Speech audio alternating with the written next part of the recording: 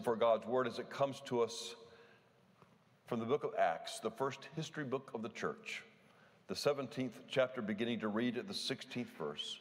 Listen now for God's holy word. While Paul waited for them in Athens, he was deeply distressed to find that the city was flooded with idols. He began to interact with the Jew and Gentile God worshipers in the synagogues. He also addressed whoever happened to be in the marketplace each day. Certain Epicurean and Stoic philosophers engaged him in discussion too. Some said, "What an amateur! What's he trying to say?" Others remarked, "He seems to be a proclaimer of foreign gods." They said this because he was preaching the good news about Jesus and the resurrection. They took him into custody and brought him to the council on Mars Hill. "What is this new teaching?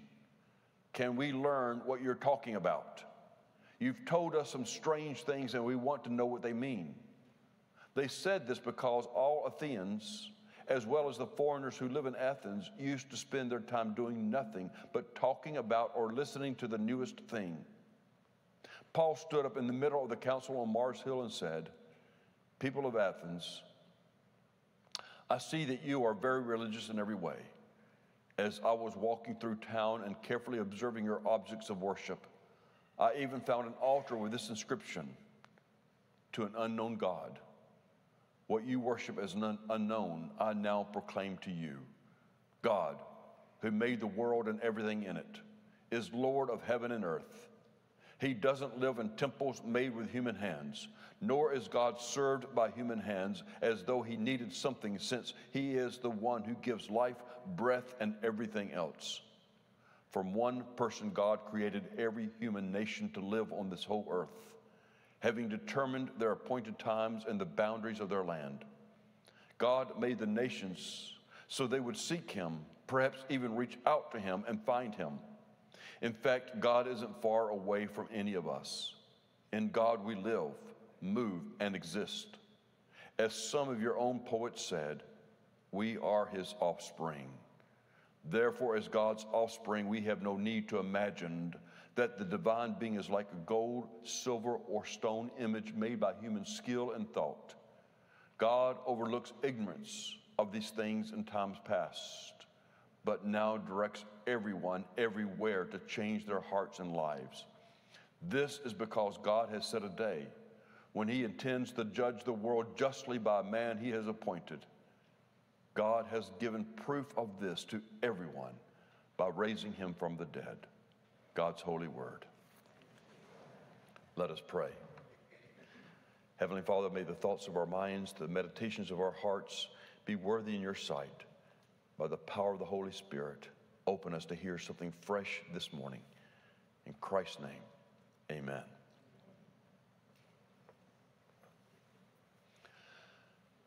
In the mid-1800s, a world-renowned violinist was on tour in the city of New York. He was there for a number of weeks, and he had a good friend who lived in New York City, and on the weekends, he would spend his nights with his friend.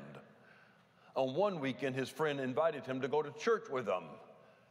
And old Bull said, "If I agree to go to church with you, it will be under one condition, that you take me to hear someone who tempts me with the impossible."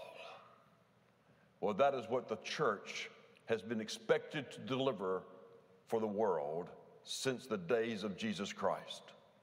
The world looks to the church to tempt it with the impossible. For we want to know that there's a power available to us that is beyond our power, a capacity that is beyond our own capacity, the ability to do something that we cannot do by ourselves, but because we have a power that is greater than our power, we can do what other people would say is the impossible. The world looks to the church to tempt us to do the impossible. And so often, the world is disappointed, and so are we. Much discussion has been coming out in the media recently about why the churches throughout this nation and around Europe are declining in membership and attendance and financial support. One of the primary reasons, I believe, is that the world has looked to the church to tempt it with the impossible, and we have failed to do so. And there is discouragement and disappointment that the church is not tempting us to do the impossible in the power of the risen Christ.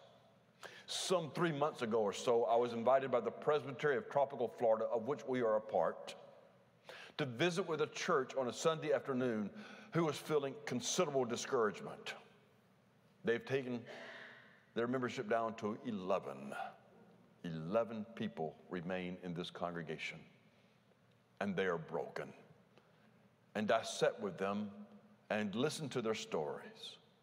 And one woman among the 11 asked this question: why is our church, not just our church, she said, but the churches across this nation, why is our church playing defensive? When are we going to start winning again? That is a question that many people are asking. When is the Church of Jesus Christ going to start winning again?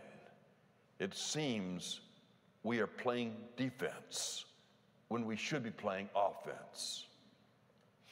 The Apostle Paul went to the city of Athens, and he went there to proclaim the power of the risen Christ. But Paul was a wise communicator, because all wise communicators consider their audience before they stand to speak. Even preachers, Greg and I, whenever we have to stand before you and preach a sermon, we consider very carefully, how do we start? How you start is everything. Any communicator knows that how you start must be appropriate to your audience.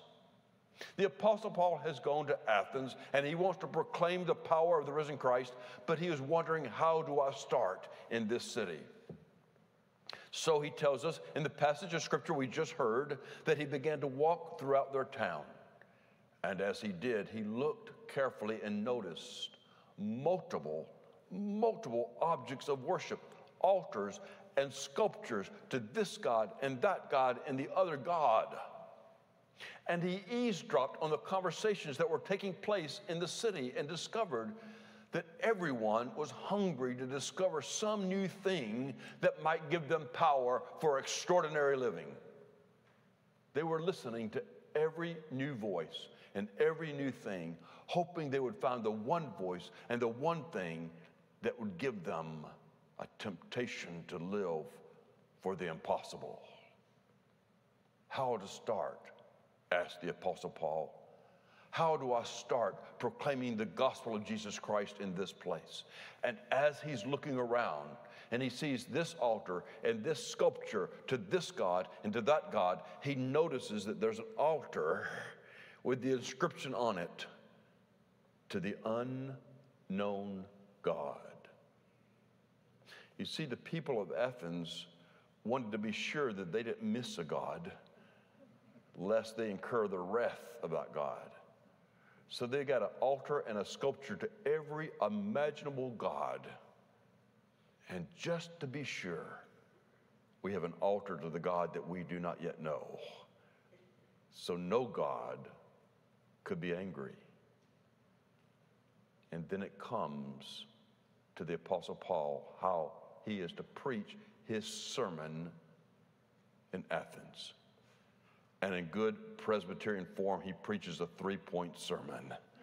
All 3 points are right there. If you want to go home and look at this passage again, the 3 points that I share with you this morning are right here in the most compelling sermon that the Apostle Paul ever preached. And he begins this way: I see that you are a religious people, that you are a people with spiritual hungers. I see it in the altars and the sculptures all around the city. I've heard you speak on the streets, how you're listening for every new thing, looking for hope, looking for power. I see that you are people with a spiritual appetite. And so great is that appetite, you even have an altar right there to the unknown God. And I'm here today to declare that I know the name of that God. And that God wants to be known by you as well.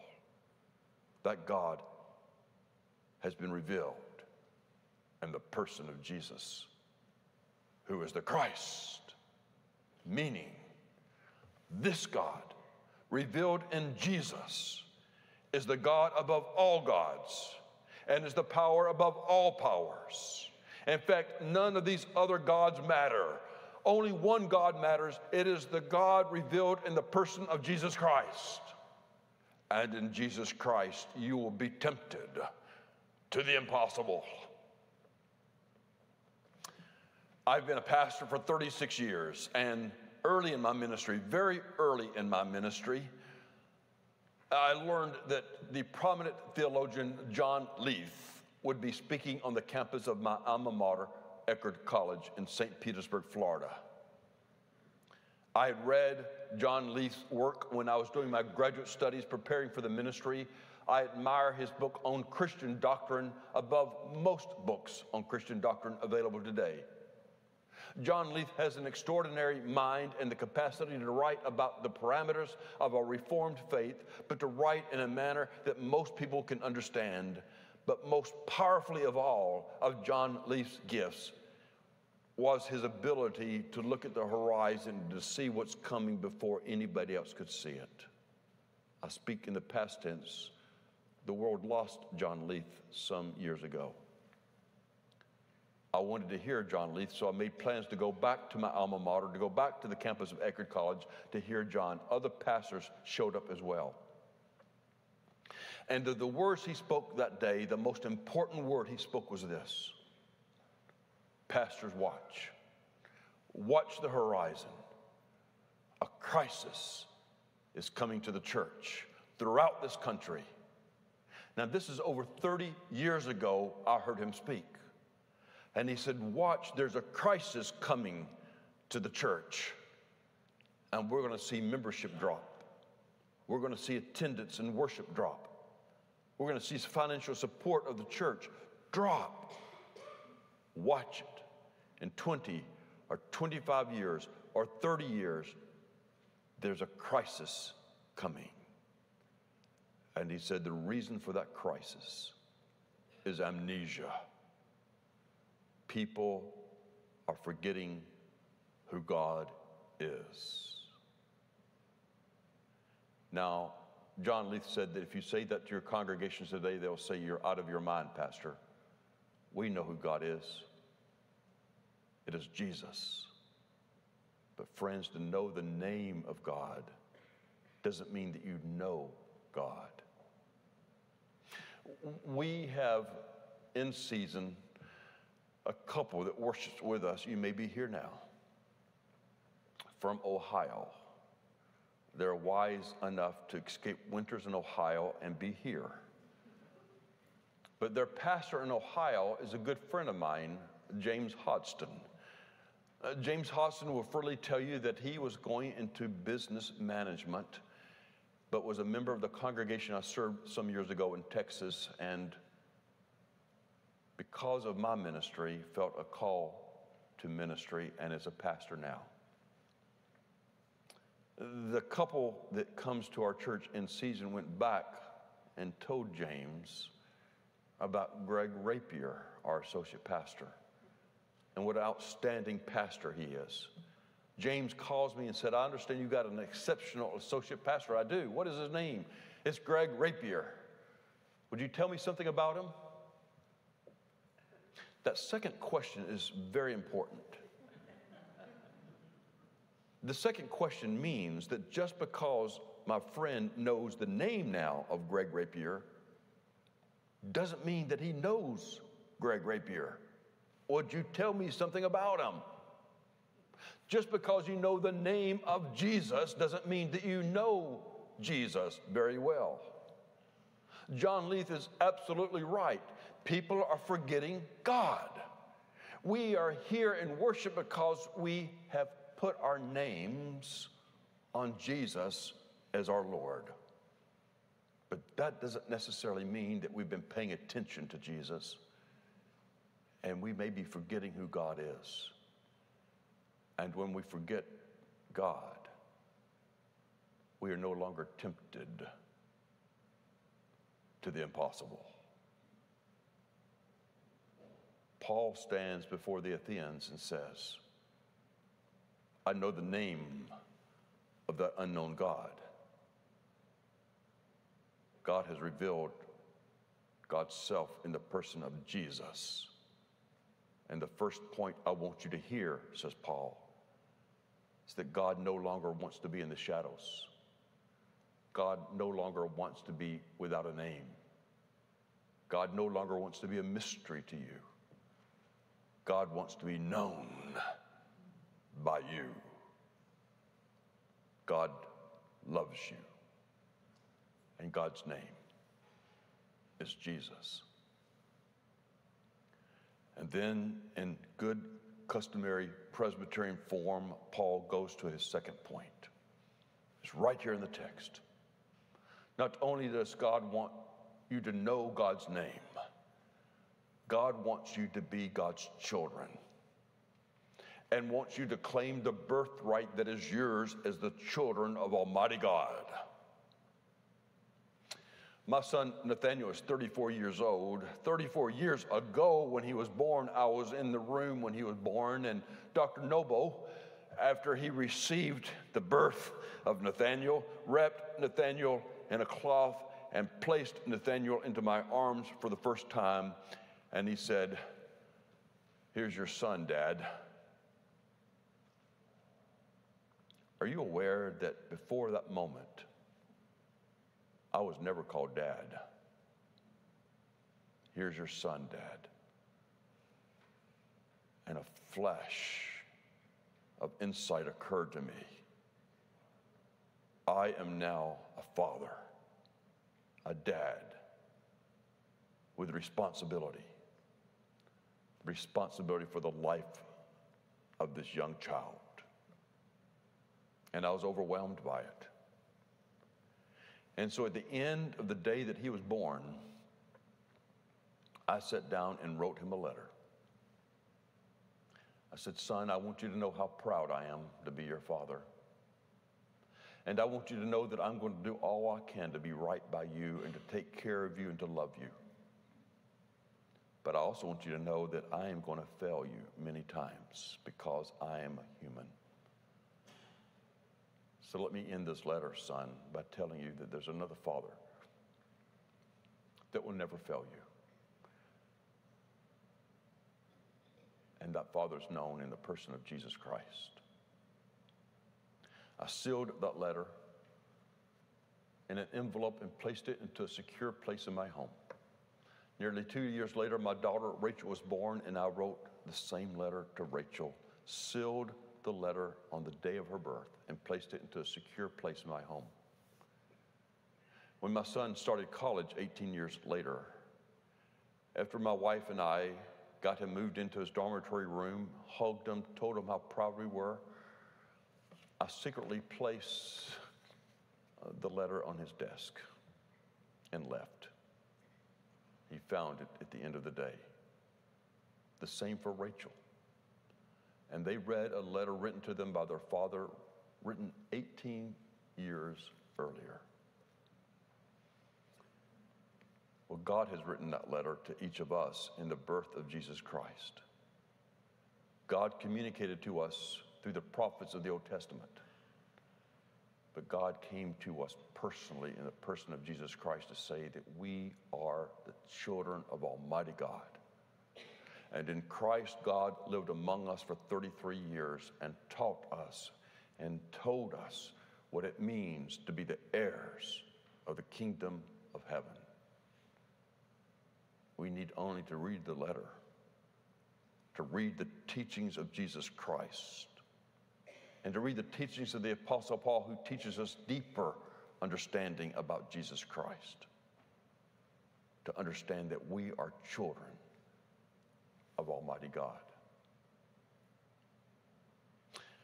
And then the third point, and the concluding point, that the Apostle Paul makes in this great, astounding, and compelling sermon to the Athenians, is that our God desires to transform our lives. God wants to work in us in such a way that we are able to do what the world says is impossible. God wants to pour power into us so that people will look at us and say, there's no way that Steve or Adam or Dorisa can do that by their own strength. There must be another power. It is the power of God working in the individuals. Every one of us are promised that power if we allow God to do that. But God needs our permission to transform our lives. Some years ago, a great stone cathedral in Europe was known among all the great Europe cathedrals as having the most magnificent organ. The pipe organ in that cathedral was better than any other organ in any other cathedral throughout Europe. One day, the sexton of this great cathedral, this great organ, was locking up the church. It was a Saturday. And as he was locking the church up, he heard steps across the stone floor. And he thought to himself, I thought I'd locked the front door. Apparently he had not. There was a traveler wearing somewhat tattered traveling clothes, walking across the floor of this empty stone cathedral, up to the chancel area, up toward the organ. The sexton asked, excuse me, we are locking up. The traveler said, I apologize, but I have traveled a long ways and at some expense to see the magnificent organ of this church. I've heard so much about it. May I see it? The sexton said, you can see it tomorrow. Tomorrow is Sunday. You can not only see it, you can hear it played. Come back tomorrow. The traveler said, I've come so far. May I just look at it now? The sexton was reluctant at first, but he allowed this stranger, this traveler, to come up to the organ and look at it. And then the stranger asked, may I sit at the organ? No, said the sexton. We have an organist who's very particular about the instrument. The stranger just continued to stand there with disappointment heavy in his eyes. And the sexton said, okay, just for a moment, but don't touch anything. The stranger sat at the organ and looked at the console and said, may I just play a few keys? That is absolutely out of the question. That is a sensitive, expensive instrument. But again, the disappointment and the sadness in the stranger's eyes overcame the sexton, and he said, just a couple of notes, and then I'm going to ask you to leave. And the stranger began to play. The stranger began to play the organ, and the sexton realized, I have never heard this organ so beautifully played. The cathedral was filled with outstanding, beautiful, moving music. And then when the stranger completed the piece he played, he got up respectfully, thanked the sexton for the opportunity, and began to make his way out the door. Just before the stranger left, the sexton said, sir, I apologize, but I didn't catch your name. What is your name? It's Mendelssohn, Felix Mendelssohn. The sexton wrote later, just think, I nearly kept the master from playing his music in my cathedral. It is a parable for us, isn't it?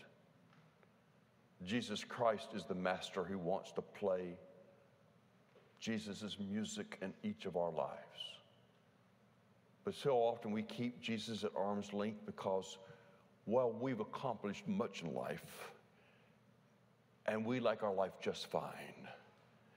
And we don't want the master to interfere with us because, well, our lives may go in a direction that we don't intend. So Jesus, thank you for your death and your resurrection, but if you can just stay at arm's length, my life is just fine. Or our lives have been such a disaster that we would take help from any source we can. But we don't understand that Jesus Christ can only transform our lives. When we give ourselves increasingly over to Jesus Christ, how do you do that? By reading the scriptures every day, paying attention to what Jesus Christ teaches, and then obeying to the best of your ability. You need not be concerned, says Søren Kierkegaard, a Danish philosopher, about what you don't understand. Concern yourself with what you do understand but do not obey. Pay attention to Jesus. Obey Jesus as best as you understand. Say, Jesus, enter my life, take over my life, transform my life, play your music in me so that I may feel a power I've never felt before, that I may be tempted to do the impossible. The Apostle Paul preaches to the church in Athens and preaches to us this morning. We have a God who wants to be known and has revealed God's self to us in the person of Jesus Christ. We have a God who wants to call us children of Almighty God with a birthright to go with it. And finally, we have a God who wants to enter our lives and to transform us and to give us a power we never thought we had. And individual by individual by individual, and church after church after church, as people begin to open their lives to the transformative power of God, their churches will begin to have power. And then the world will see something happening that they have not seen in a long time. The church is now tempting the world to do the impossible. And we'll see pews fill up once again. Amen.